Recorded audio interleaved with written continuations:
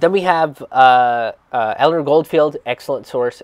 She writes for Mint Press News right now, and she does her own independent journalism. She does a lot of organizing, creative activism.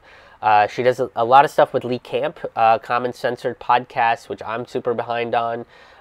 They do a live stream every Friday, kind of during my Citizen Revolution shows. But whatever, I'll let Lee go on that. I'll forgive him on that. Just giving him shit for no reason. But speaking of Lee Camp, Redacted Tonight with Lee Camp, that's another good news source that I've used. Especially some of his VIP interviews, because he gets some really cool guests. Some really cool guests that I probably can't guess. I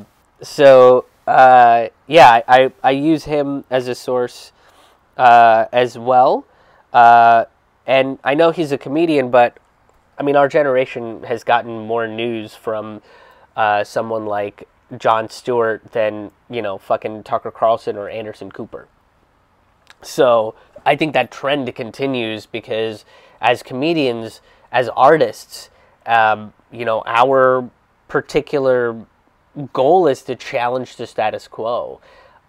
We don't really have particular biases. I mean, artists do get bought out. Artists do get purchased by the corporate, neoliberalism, and this, the industry kind of sucks people in. So those people kind of work within an agenda, sometimes knowingly, sometimes not knowingly, but for the most part, independent artists, true independent artists, are going to push back against the system, are going to push back against the status quo, and that's part of the reason why we listen to people like Jon Stewart and Lee Camp and Dave Chappelle and Jimmy Dore, Graham Elwood, Ron Placone. These are all folks that W. Kamau Bell is another one there.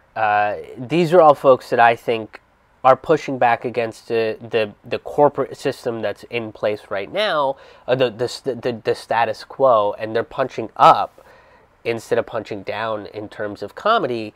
And they are informing people and they are educating people through their comedy. They are opening people to new perspectives, new points of views, and new ways of thinking. So I highly recommend those folks. Lee Camp, Jimmy Dore, Graham Elwood, Ron Placone especially. They all have these sort of outsider lefty television shows. Some of you are going to be like, why not John Oliver? And it's like, because John Oliver is kind of fucking neoliberal. He shit on third parties for no reason. And didn't really have like a great excuse except that Jill Stein put out a weird folk album in the early 90s or some shit. And then he did a smear piece on Venezuela, and he's been really condescending and kind of a prick about a lot of different subject matters, and I think he's one of those people that if you don't believe the exact thing that he believes, then he thinks you're a fucking idiot. So I kind of grew out of John Oliver. Hasan Minhaj, I've watched some of his show. It's fine. It's okay. I'm not a huge fan of Hasan's style. The basic template and concept of the show is pretty similar to mine, and I've been doing my show since 2013. No big deal. Not trying to brag there. But the idea of picking a subject matter and kind of delving deep into it, it's just I don't have a multi-billion-dollar budget, and I don't have Netflix to pay me. I'm paid by you guys. I'm paid by the people that watch this video, become patrons, make one-time donations, buy tickets to my shows. My backdrop is drawings I made that I think represent me a little bit more, and a top sheet that's a curtain. I just don't have the budget that Hasan Minhaj has. I think he's fine. I don't hate him. I don't love him a whole lot either.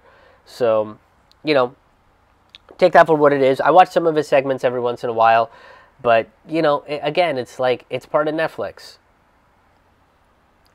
Take that with a grain of salt. Even W. Kamau Bell, he's on CNN. So I'm pretty sure there's certain things that he can and can't say because of the network that he's a part of. The same thing with Jon Stewart. There were things that he can and can't say because of the network he was part of. That's just part of the reality of what it was. But Jon Stewart and I think W. Kamau Bell too are doing a really good job of kind of navigating the corporate entertainment waters and still providing like in-depth, anti-establishment type material and pushing back against the status quo. Chappelle Show did the same thing, and part of it was like, had they restricted them, I think because of the popularity of their show, it would have looked bad for the network. And that's really what it boils down to. What is up, everybody? Thank you so much for watching this video. I hope you guys enjoyed it. If you did, please hit that like button. Please share it around with a friend or an enemy or whoever you think would enjoy a video like this. Just share it out. YouTube and Facebook usually suppress content like this. They don't usually show content like this to a lot of people, so I very much depend on you guys, the viewers and the fans of this show, to get the word out. And make sure that you're subscribed. Hit that subscribe button, hit the bell icon to make sure you're getting notifications about this video. I have a bunch of different ways that you can financially support this show. One is by just making a one-time donation. You can just make a one-time donation, say, hey, that was a fucking great video, and I want to support it financially. Here's X amount of whatevers. Another way is by becoming a sustaining member. Sustaining membership gets you free tickets to shows, unreleased stand-up comedy content and storytelling content, and early access to a full holistic episodes of Fork Full of Noodles that you get weeks in advance. Weeks in advance, you guys.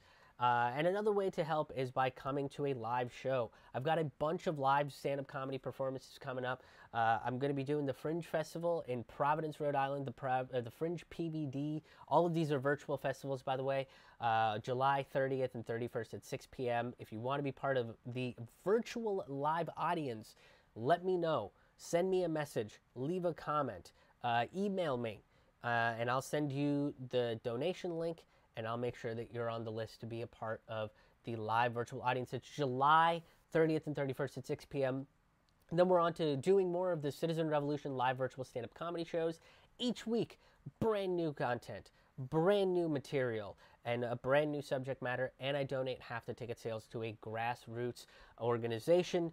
The next one is August 7th, and then on August 14th and August 28th. And then we'll be moving right into the fall, so keep up with these dates. You can go to my website, krishmohanhaha.com. That's KRISHMOHANHAHA.com.